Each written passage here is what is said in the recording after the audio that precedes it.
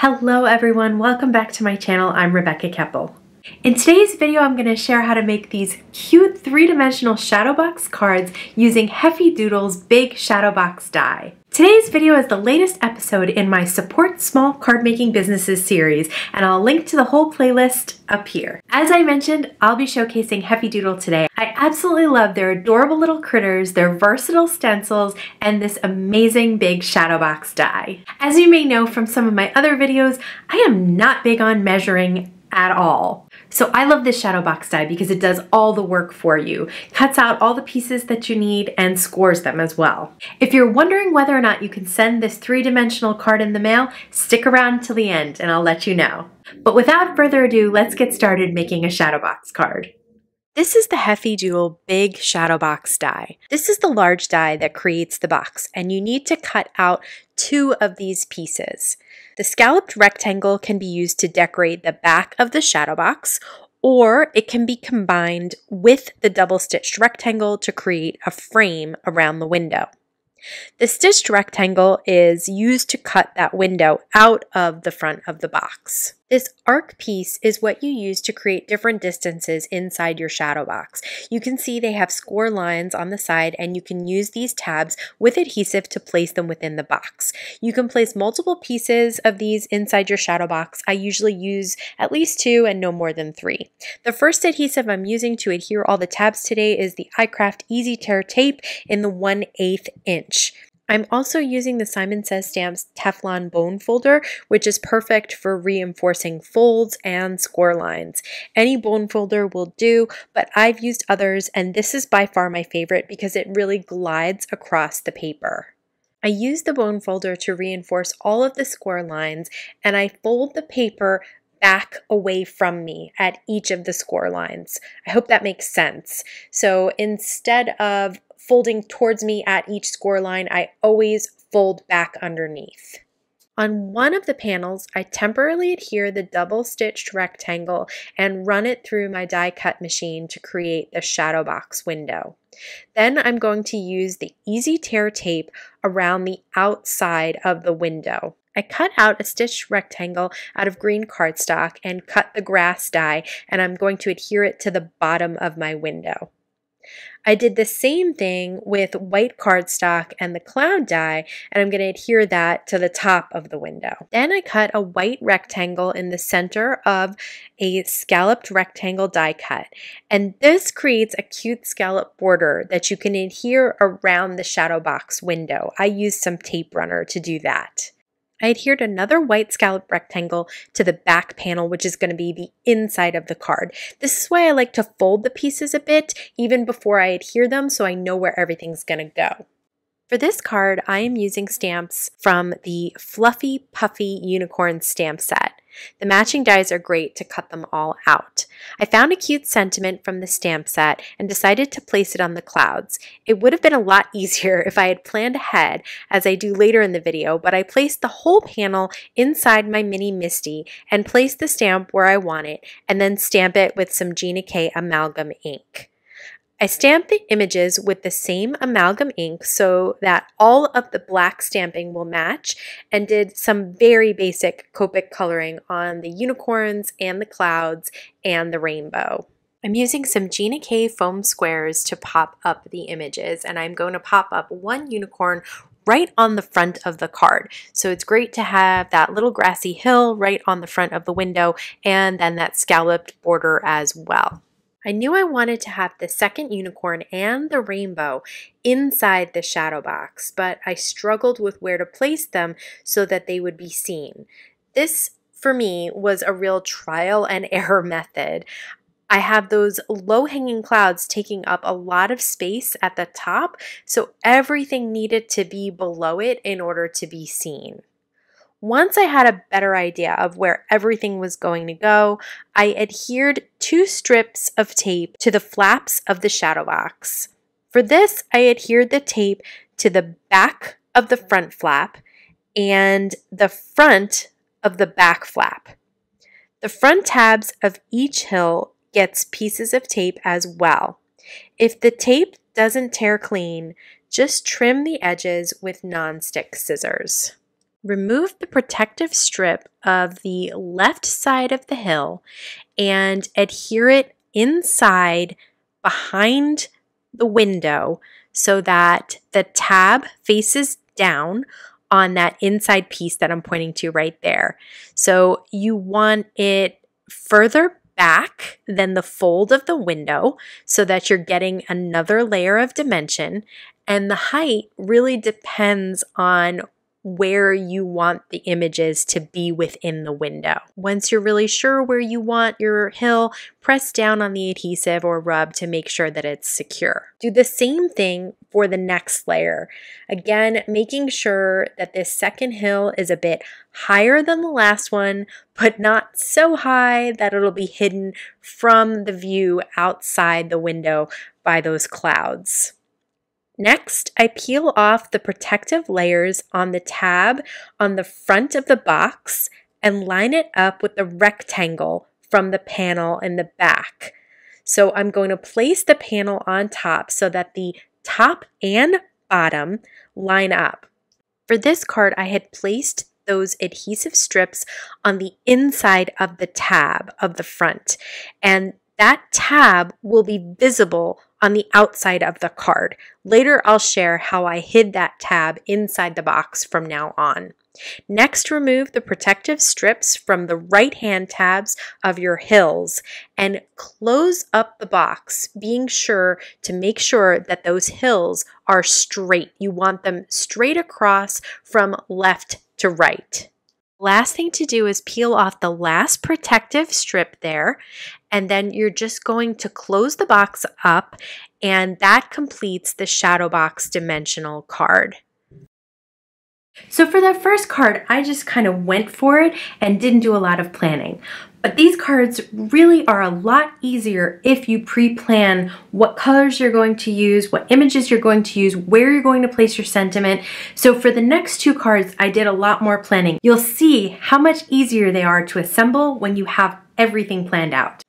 For this card, I knew I wanted to create an ocean scene, so instead of using the top of the rectangle cut with the cloud die, I'm going to use the bottom of the rectangle with the cloud die flipped in order to create waves.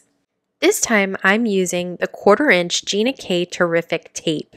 So I cut 2 panels out of this blue cardstock, cut the window out of one, and I'm adhering the Terrific tape around the window.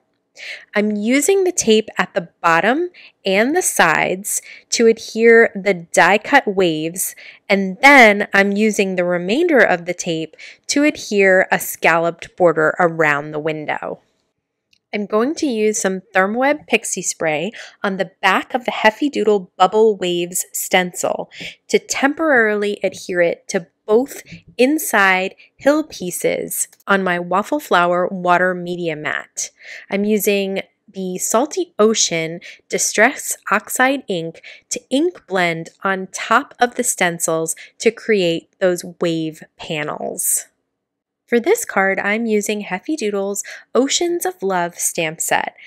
I like the I really hope to see you soon sentiment, but it's a bit long for the space I have, so I'm going to cut it in half. The words are very close together, so stretch them apart when you do this so you can make sure you don't cut through the letters. I placed the whole panel in my Mini Misty, and I'm using Chipped Sapphire Distress Oxide ink to stamp the sentiment because even though I did a little planning, I didn't plan the whole way out. I'm going to use a couple of dots on my favorite liquid adhesive to adhere the small stamped images around the sentiment to fill in some of those white spaces around the words that I stamped. Next, I'm going to fold back the tabs on the interior wave pieces with my bone folder and add tape on the front of those tabs. Then fold and crease the main panels. Use the bone folder to really reinforce those score lines. I hold everything up together each time so that I can remind myself how it's all going to fit together in the end and to remind myself where to put the adhesive. It's pretty easy to see when you have the pieces in front of you where the adhesive needs to go. See how the front flap here has to be tucked in, but the back flap can go outside the box or inside the box. It really depends on what you prefer. I decided to have the back flap tucked in, which means the adhesive needs to go on the outside or the front of both the panels. I think this is the easier way to think about it. So the 1/4 inch tape here is perfect because you only need one strip on these tabs, and you're going to put your adhesive on the front of both of the tabs. So you see how it's on the front of the window, then I peel it off on that front piece and lay my rectangle down on top. That hides the flap on the inside. And I'm going to do the same exact thing for this other piece when we're done putting the waves inside there. Now it's time to figure out where to place all the little sea creatures and each of the waves. Even with my extra planning this time, I still find this part to be very much trial and error. I do move things around, jostle them up a little bit, push them down a little bit. This time was a bit easier because I knew I wanted the bottom of the first interior piece to line up with the bottom of the window. So I just needed to guess how far back I wanted it to go. Since I'm doing 2 pieces inside, a front and a back, I figured about 1/3 of the way back was fine. Again, no need to measure, just eyeball it. The second wave is a little trickier because you want to be able to see the little faces of the sea creatures. Once that's settled, remove the top right-hand side protective strips of the waves and fold up the back panel, making sure your waves are straight as you fold it together and adhere that right-hand side. Then remove the last protective strip and close the window on top of it, making sure that the top and bottom are straight and that the edge of the window panel is straight to the fold of the flap. For this last shadow box card, I really tried to pre-plan everything. I have the box cut out of red cardstock, the window cut out of that, a scalloped border for the window, images from the YAPPY mail stamp set, colored and cut out, and I knew I wanted to have the sentiment on clouds. So I'm going to stamp the Sending Happy Mail sentiment on a die-cut rectangle with Gina K amalgam ink, and then I'm going to cut it out with the cloud border. It's amazing what happens when you actually pre-plan something. So the way that border works is the edge of the die needs to be hanging off the side of the rectangle, and that will cut it all out. Okay, so then I am going to adhere tape to all of my tabs and trim off any edges that are hanging. I'm adhering a blue scalloped rectangle to the inside of the back panel. This time, I'm using a thin line of liquid glue at the top of the window so I can place my clouds at the very, very tippy top of that window. I'll use the same liquid glue to adhere the white scalloped border on top of that.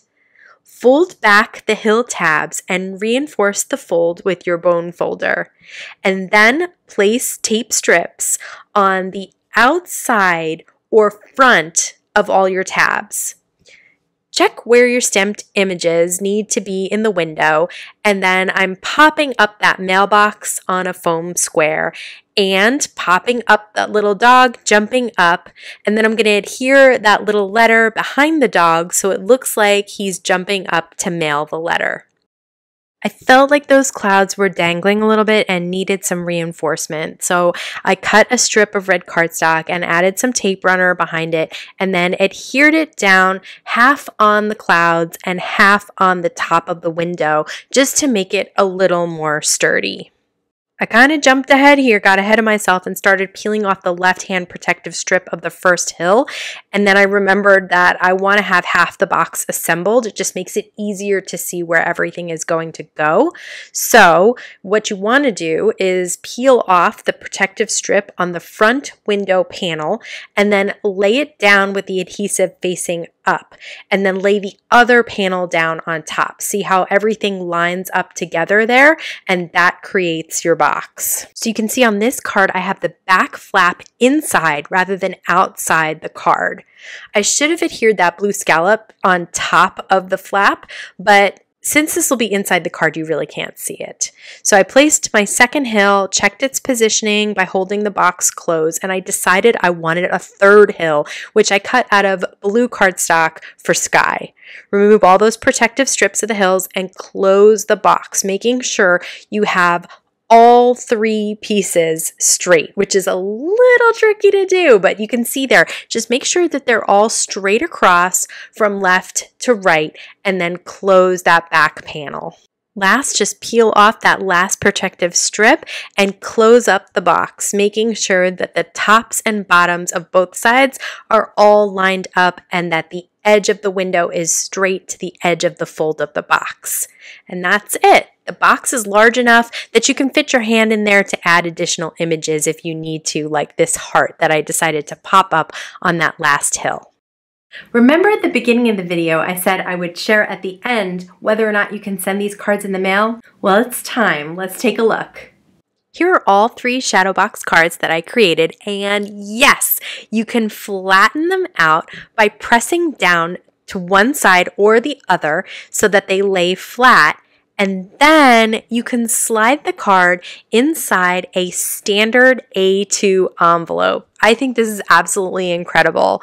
When your recipient receives the card in the mail, they can just slide the card out and return the box to its three-dimensional shape.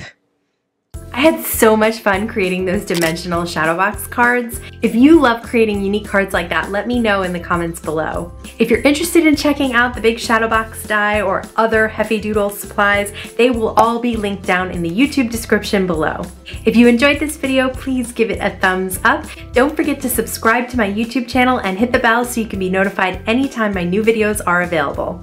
As always, thank you so much for spending time with me today. Please stay safe, stay healthy, and I'll see you again soon. Shadow box die. My support